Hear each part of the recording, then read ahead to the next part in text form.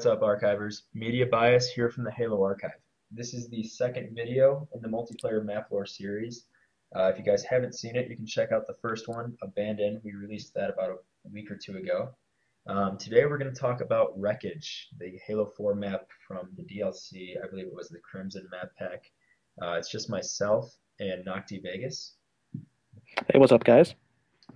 And yeah, so today we're just going to talk about Wreckage. Upon first glance, when I first jumped into this map, I kind of thought it was essentially nothing more than just a random pile of, you know, broken down ships in the middle of this rocky planet. It kind of reminded me of burial mounds a little bit from Halo 2.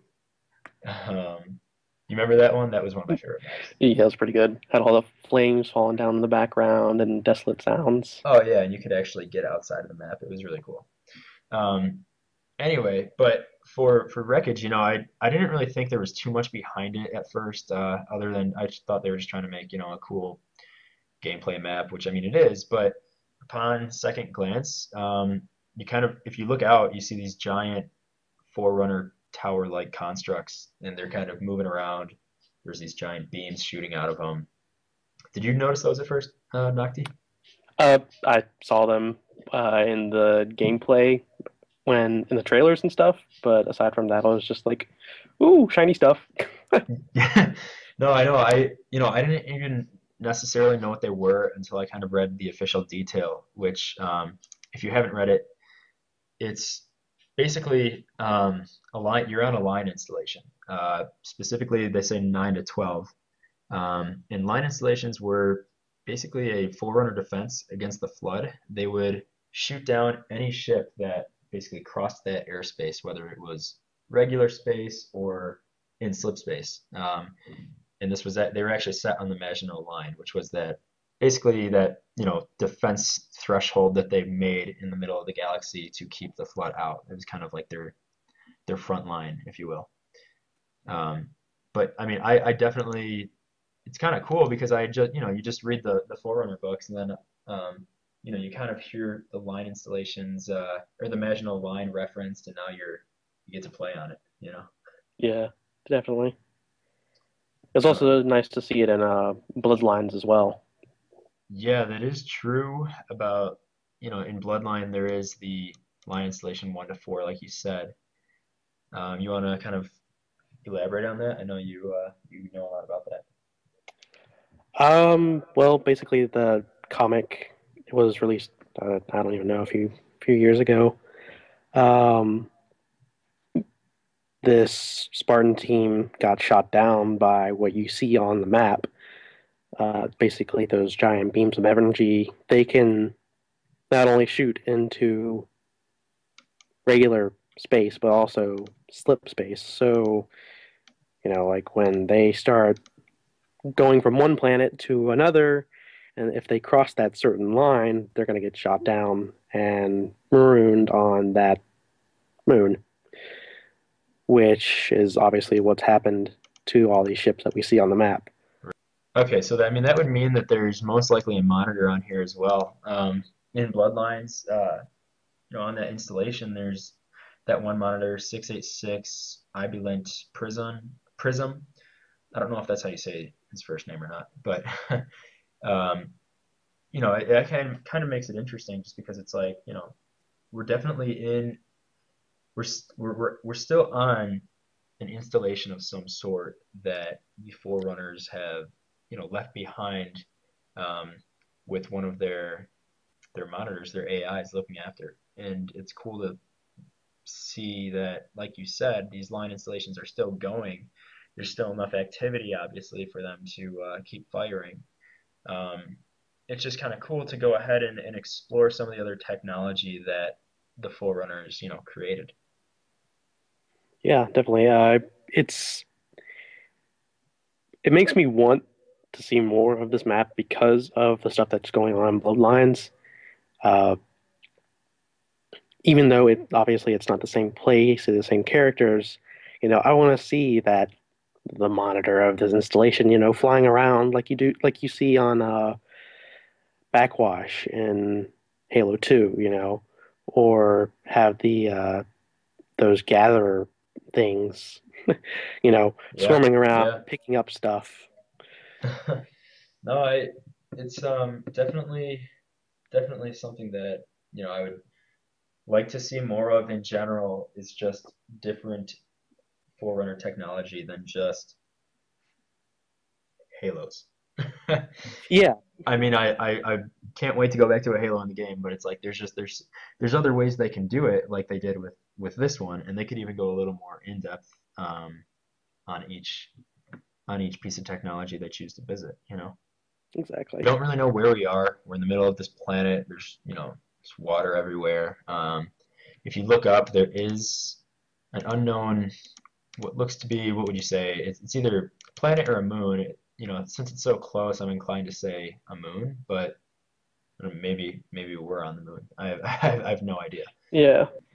I mean, it almost has kind of an eerie feeling, not just because obviously, oh, there's a bunch of wrecked ships here, but you look up at the sky and there's just like this, I don't know, ominous tone, especially with the moon, the way it looks. Yeah, And I mean it's kind of got like a yellowish brown tint to it. yeah, it's like something else is going on here. This doesn't really feel right.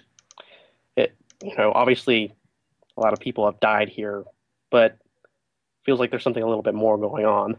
Yeah, no, I agree. I mean, if you and you kind of explore through, looks like it was, some of the ships were shot down recently. You see the sparks everywhere. There's kind of lights flickering. Some of the lights are still working. Obviously, some of that's for, just gameplay and detail and all that. But I mean, it looks almost like, it had crashed recently.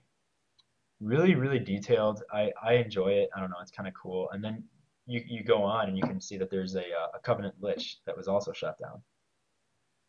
Yeah, it's pretty cool because they seem to have both old and new here on this map. There's, parts and pieces of ships that we don't really know what they are, or we might, but they're, too destroyed to really figure out what it is. You can kind of see these pieces here that are on the ground, and I can see it looks like there's a hexagon pattern on there as well. And I was doing that because upon second glance, and I don't know if if a lot of people, if you guys have already seen this, but there's what was thought to be or is thought to be still an unknown rusted ship in the background that we can't get a full view of. Initially, when I saw that Nocti, I had no idea what it was. You're like, oh my God, what is that unknown species? Yes. Yeah, exactly. I mean, that's what I was hoping. I'm thinking, oh God, the ship in the Halo Combat Evolved Anniversary terminals is back, or so. I mean, Yeah, yeah. it doesn't necessarily look like that almost at all. But I was just kind of hoping it was something along those lines Like a initially. reference to it or something. Yeah. Exactly, exactly. And I mean, as far as I know, I've never seen a Covenant ship rust. However, I mean, I don't know if we've been in a place that we would see a Covenant ship be down that long, to even Yeah. start to rust.